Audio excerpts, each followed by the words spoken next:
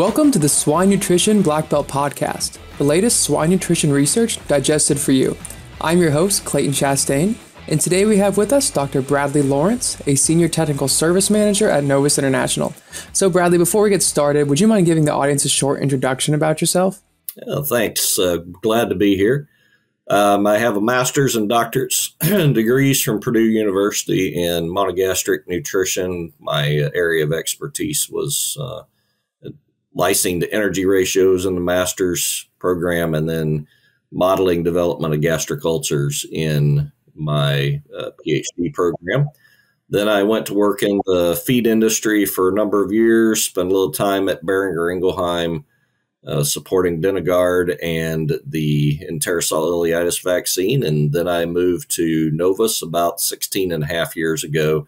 And as you kind of included there in the introduction, I'm the Senior Technical Manager for the North American pork team. Gotcha. So I understand Novus has put quite a bit of money towards and spent a good amount of time researching the benefits of copper in swine diets, and also looking at things you might not have considered when supplementing and how it works in the pig's body. So I guess to start us off, would you mind telling us a little bit about what all you've learned from that research?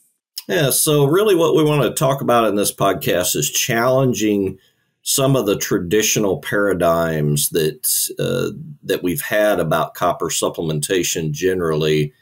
Let's take, for example, that copper's primary role is antimicrobial. We want that inorganic copper moving through the GI tract, and it's that antimicrobial role.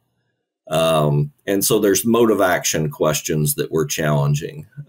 Another paradigm shift is, well, I'm using copper in grow finish during the summertime because I'm trying to get average daily gain. That's another common paradigm, as well as, well, I only use copper partway through the grow finish. So those are some of the it's less about what product we're using as it is about challenging some of those paradigms. So before we started recording, we talked a little bit about some of those different ways of how you can use copper and how it benefits pigs, and specifically looking at inorganic supplementation versus what has become a bit more popular lately, organic supplementation with those amino acid chelates. So what would you say when using the organic sources that you've learned that you might not have considered before in terms of how they function in the pig? Oh, great points to bring up. Appreciate that. The big thing with and I'm going to use the methionine hydroxy analog chelates. The market knows it as the Mintrex copper molecule. What we've learned over time is that in the nursery pig, as we all know, that nursery pig is very responsive to copper source. And actually, the growth curves look different if you're feeding similar doses of the methionine hydroxy analog chelate copper versus inorganics. At a same dose, you'll get better feed conversion, better average daily gain, which tells us that nursery pig is really looking for copper. It needs it for physiological functions. Now, when we move to the grow finish pig, what the data tells us is that there's a max on how much copper in that organic form that is needed. So our traditional levels, we started out 40 years ago with 250 part per million of copper as copper sulfate. Over time, we moved to 150 ppm of copper as a tribasic copper chloride type molecule. With the methionine hydroxy analog chelate, it's showing us that we can get by with just 50 ppm. Now, that really gets to a couple of things. One is that paradigm about we need that copper in the inorganic form moving through the GI tract. When we drop down to only 50 ppm of copper in that methionine hydroxy analog chelate form compared to 150 or more of inorganic, we've got a lot less copper that's going to be making its way through the GI tract. So it's not just that copper in the GI tract that's given us the mode of action. It's that actually getting that copper into that pig, supporting the physiological functions. Copper is more than just a pretty face. It's more than the antimicrobial activity. It's involved in a lot of physiological processes, everything from the immune system to structural development. So there's a lot of roles that it really plays. The other thing that we're learning is that nutrient availability is different when you feed only 50 ppm of copper as that methionine hydroxy analog chelate. Nitrogen retention is improved. Calcium phosphorus availability is improved. Manganese and zinc retention is improved compared to feeding inorganic sources of copper. So there's a lot of physiological benefits that we believe are really giving that ability to get more performance, get better feed efficiency with using even less copper than we have traditionally. Gotcha. So I know with typical copper supplementation, it tends to slow down the phosphorus and calcium absorption. And with that methionine chelate, is that because you use less copper overall, or is it due to the structure of the organic source? So we've done some work looking at the interaction of trace mineral source by phytase. And what the data would kind of indicate is that we as nutritionists have probably underestimated the impact of those inorganic trace minerals on the strength of that phytate molecule. In other words, if you want your phytase to work better, take the sulfates, the inorganic trace minerals out, use the methionine hydroxy analog chelate. It's allowing that phytase to work better. And we believe it's that improvement in phytase efficacy that is allowing for that improvement in calcium and phosphorus availability. And it's 3 to 4 percentage points improvement in calcium and phosphorus retention simply by changing the copper source.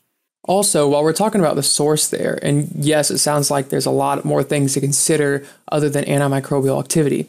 But with the antimicrobial activity, do you think there is a different response from the pathogens when using an organic source versus an inorganic source?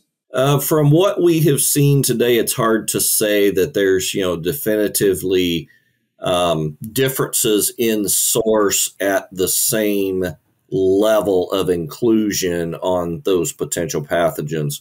Where it becomes more important to think about that is, number one, can we use less? Because a lot of your potential pathogens like E. coli, which is a major industry issue, they carry genes for both zinc and also copper resistance.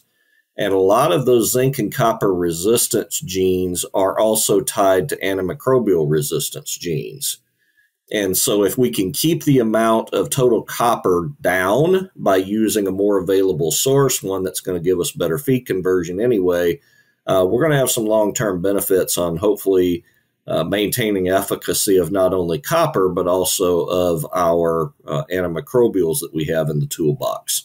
Gotcha. And then one other question I had. So with this boost that you have with the immunity and cellular function and the physiological effects of copper absorption, do you think that it's still more beneficial in the nursery period due to that typical antimicrobial effect that we feed it for? Or do you think there's also an equal opportunity for use in the grow finish period? Well, the key in the grow finish, again, is around some of those paradigms we have. A lot of people will, again, they'll say, well, I'm going to use copper during the summer for the increased gain. I want to dispel something. We actually see in our studies, have a hard time seeing a gain response to any copper source. It's mostly a feed conversion response. Then the other side of that is that overlooks the wintertime. We shut barns up. We start having more incidents of our more respiratory type challenges. We were fortunate several years ago to have a set of research pigs that they got into late finishing and they broke with a combination of PRRS and influenza together. The pigs that had never seen copper during their entire feeding period from wean out into the grow finish, they really suffered from an average daily gain and feed conversion standpoint. Those pigs that had seen copper supplementation all the way through until that hit about 145 days into the wean to finish cycle, those pigs that had seen copper really benefited. Like difference between 5 points of, or a 5.3 feed to gain compared to, maybe a 4 feed to gain. It was a big difference. The pigs that had not seen copper in grow finish during that phase, their gains were less than a pound a day. The ones that did see copper, their gains were well over a pound a day. They still got hit, but not to the same degree as those pigs. So copper is important in those viral challenges. We hit those really bad viral challenges in late finish. It costs a lot of money. Don't overlook copper supplementation in grow finish, particularly if you have some of those significant viral challenges. Gotcha. And that study that you just mentioned, that was during the winter then? That was during the winter months, and that's the other paradigm shift. I just feed copper during the summer. Our studies, we've got about 14 of them now. They have covered all seasons of the year just because that's when you get time to get into somebody's facilities. We've seen a benefit of Mentrex copper versus other copper sources during all periods of the year. A leader in swine nutrition solutions driven by science. Novus's products and services look at the whole animal, focusing on productivity and well-being, in order to feed the world affordable and wholesome food.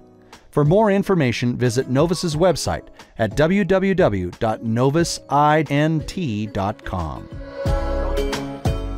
Gotcha. And then I guess final question for you. So in terms of research that you're currently doing or plan to do in the future, what do you guys plan to look for when running those studies? Oh, great question. And one of the interesting observations that we have seen is differences in percent removals. Now, that's in a research setting. We've got to take that and look at it turn that into percent of pigs that are reaching primary market. We're seeing some differences in copper sources in the percent of pigs that will reach primary market. That has a significant economic impact, but we've got to get to where we're looking at 50, 60, 100,000 pig type trials to really understand, statistically, what does that mean? But that's the next area that we want to unlock is what is the role of copper, not only on performance, but on survival and how many full value pigs, using the terminology of the industry, that you can get. Well, I believe that's all we have time for. So thank you again for coming on the show and sharing all this experience with us. Thank you. Appreciate it. Yep. And everyone else, thank you for listening to the Swine Nutrition Black Belt podcast. Please visit us at swinenutritionblackbelt.com and don't forget to subscribe to our podcast channel so you won't miss out on the next episode. See you next week. Hey, everyone. We're always searching for the latest and greatest research to share each week. If you have a swine nutrition related research trial and would like to come on the show and share it with us, feel free to email the details about your research to hello@wisenetics.com.